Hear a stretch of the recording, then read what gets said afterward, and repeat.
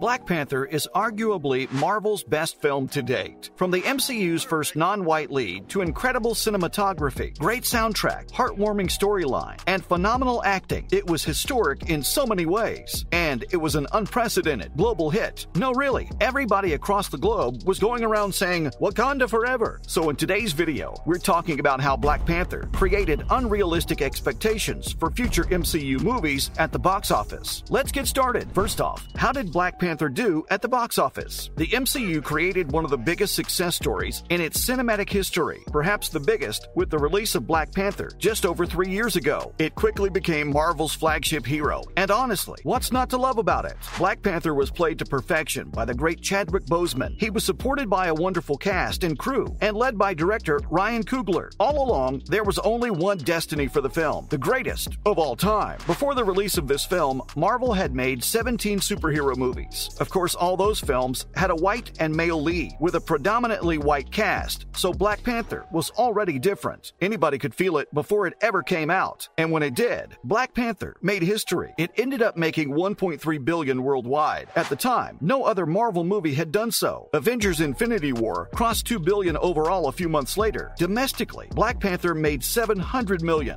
which was bigger than that of Infinity War, which came up to $678 million. These numbers made it the most successful Marvel film in the United States, and it was also the highest-grossing film in the country that year, MCU or otherwise. A while later, it became the top-grossing superhero movie of all time in the US. So how was Black Panther such a hit, and what precedent did it set? Black Panther's success was a huge feat if you think about the movies Marvel had released until then. The list included Iron Man, Captain America Winter Soldier, and 4 other Avengers films. For Marvel, Black Panther was a relative overperformance. They weren't used to numbers like that. It alone outgrossed the first 3 out of 4 Avengers films in North America. Like, come on, how is that even possible? We had so many solo movies with superheroes. Why was Black Panther special? Well, until that point, the MCU had unsaid myths about how black films won't appeal to the general audience. It was assumed that white people won't go to watch non-white films, and of course the movie would be a flop. Black Panther proved that this wasn't the truth at all. In fact, it could do better than any of those predominantly white films. It had the numbers to back it up. That's not to say that films with black people couldn't flop. They very much could, but it was something nobody ever said about white films. We all remember that Amazing Spider-Man 2 was a disaster, right? But did it ever, even for a second, question the future of Spider-Man movies? Absolutely not. Also, it was ridiculous to say that black films wouldn't travel when Moonlight was a hit on a global level, and so was Get Out. Ironically, a film about racist white people. Still, those were considered lucky exceptions. So when Marvel finally made a film about a black superhero with a predominantly black cast, the film faced an unavoidable and completely unfair challenge. It had to succeed at the box office. Otherwise, it would give traction to the notion that black films couldn't achieve global success. If Black Panther had failed, it would have been the very example studio executives would have used to shut down any future movies with black leads. Instead, the film showed that there were stories to be told about non-white people, and there was an audience for it,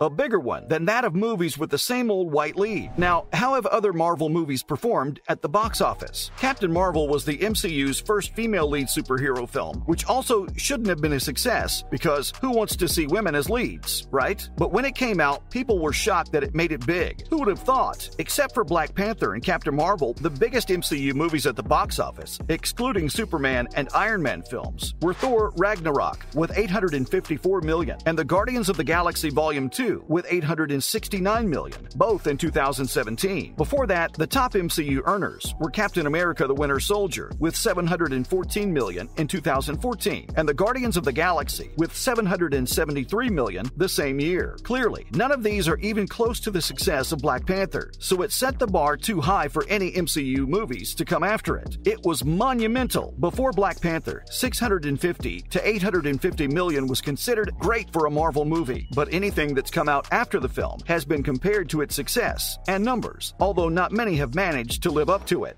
And that's all about how Black Panther created unrealistic expectations for future MCU films. Now let's move on to some other related news. First off, how's Thor Love and Thunder doing at the box office? It was another blowout week for Thor Love and Thunder, as it brought in $46 million in its second weekend. That brings its total up to $233 million in the domestic market and $498 million worldwide. Sounds great, right? Yes, but it's not all good news for the MCU's 29th film. With these numbers, it records a 68% drop from the first week, and it's one of the steepest falls the franchise has ever seen. For some context, Thor Ragnarok had a second weekend drop of 53.5%. Still, it's not all bad for the new Taika Waititi film. Its 10-day run is still the biggest yet for any solo God of Thunder flick, but the mixed reviews coming in are definitely hurting it at the box office. Next up, Eternals might be getting a sequel. According to a new Marvel Studios leak, Eternals is reportedly getting a follow-up film. The leak said that the film was on track, although without Chloe Zhao attached as director. This comes as a bit of a shock to fans and critics alike, as Eternals was the lowest-ranked Marvel film of all time. Nobody thought it would come back, but hey, maybe it'll make up for the first one. Also, that cast was phenomenal. We don't mind seeing Richard Madden again, and if Angelina Jolie signs up for the next part too, well, we'll be there opening night. Moving on, what do Marvel actors think about Thor: Love and Thunder? We don't know about you guys, but we simply adore the new Taika Waititi film. It was wholesome, funny, wonderful, and it had lots of Chris Hemsworth. As expected, of course, but we still love to see it. And we're not alone in those feelings. Most Marvel stars have been raving about it too. Vincent D'Onofrio, who plays Kingpin on the show Daredevil, tweeted that he loved the film. Leah McHugh from the Eternals posted on Instagram that she had a spectacular night, as always, watching another Marvel movie that was a must-see. Xochitl Gomez from Doctor Strange in the Multiverse of Madness posted that the film was absolutely bonkers, and she loved it. She said she was still freaking out about it. Kate Herron, who directed the first season of Loki, also shared her feelings about the new film. She said she didn't want to give away any spoilers, but it was so much fun. She exclaimed that she laughed and cried and then laughed again while watching it. Even Chris Pratt gave Love and Thunder his approval. He shared on Instagram that he was forever grateful that he got to be a part of it, and he shouted out Chris Hemsworth for being excellent in the film. He said nobody else on this planet was more fit to play the titular role, and boy, don't we all know it. And finally, several cameos were cut from Thor: Love and Thunder. Both Doctor Strange and the Multiverse of Madness and Spider-Man: No Way Home had an abundance of cameos in the film, and we all loved them, didn't we? So we all expected to see a few in Thor: Love and Thunder, but sadly, they were cut out. Although we did get to see the actors' kids in the film, including Chris Hemsworth's. Still, some were left out, including Peter Dinklage's appearance as Eitri, who helped Thor create Stormbreaker in Avengers: Infinity War, and Jeff Goldblum, who was supposed to return as Grandmaster. Even Lena Headey was confirmed to shoot a cameo, but it never made it to the final cut. And according to Taika Waititi, it's for the best. He said those scenes didn't make it to our screens because they weren't good enough, and that's why they were left out. Ouch. Sounds kind of harsh, but we trust you, Taika, if you say so. And that's a wrap for this video. Are you looking forward to Black Panther: Wakanda Forever? Do you think it'll manage to live up to the expectations set by the first film? Let us know in the comments below, and make sure to give this video a thumbs up and subscribe to our channel for more videos like this. See you in the next one.